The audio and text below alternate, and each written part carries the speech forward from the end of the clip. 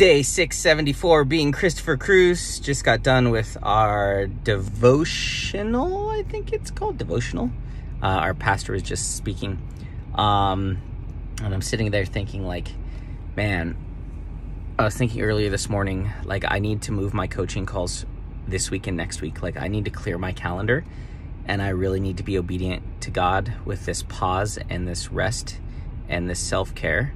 And I just need to take kind of like a 10-day break from it, a 10-day recharge, a 10-day slowdown, and like a 10-day pause to just ground myself, and recharge and come out on fire.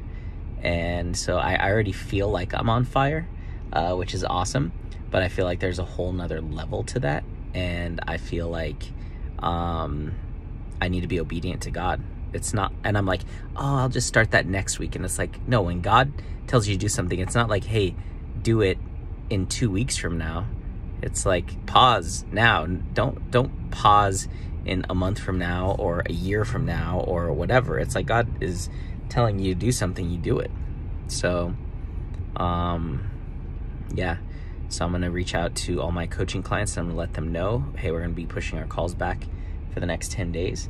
And yeah, and go from there. So that is a massive act of self-care and self-love and pausing for sure, because my coaching calls, I love them. And they take a lot of focus and energy and effort and all these things. So, yeah.